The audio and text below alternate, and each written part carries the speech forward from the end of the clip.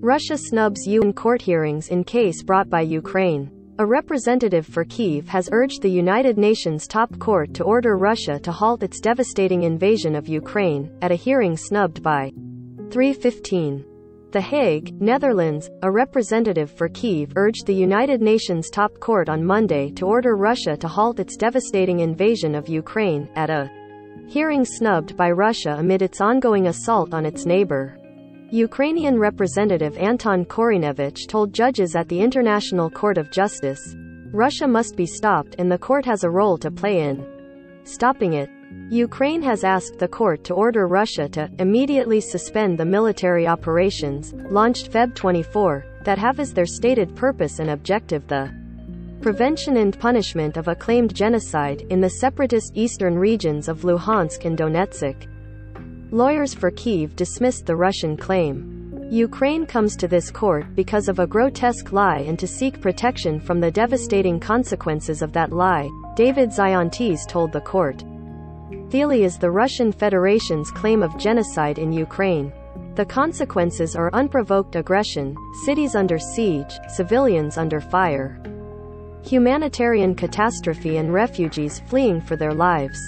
A decision on Ukraine's request is expected within days. If the court were to order a halt to hostilities, I think the chance of that happening is zero, said Terry Gill, a professor of military law at the University of Amsterdam.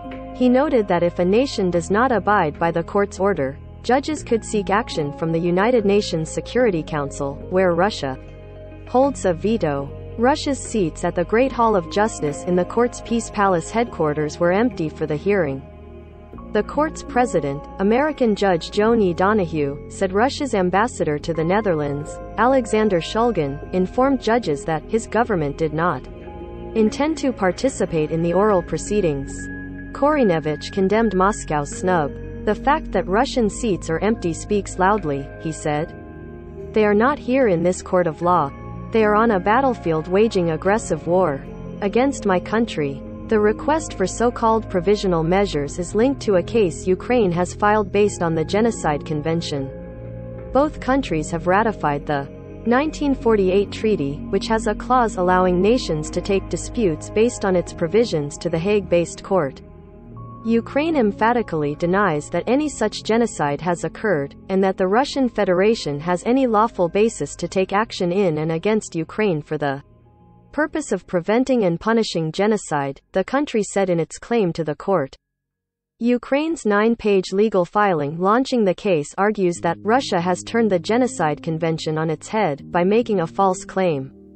It adds that Russia's lie is all the more offensive and ironic because it appears that it is Russia planning acts of genocide in Ukraine.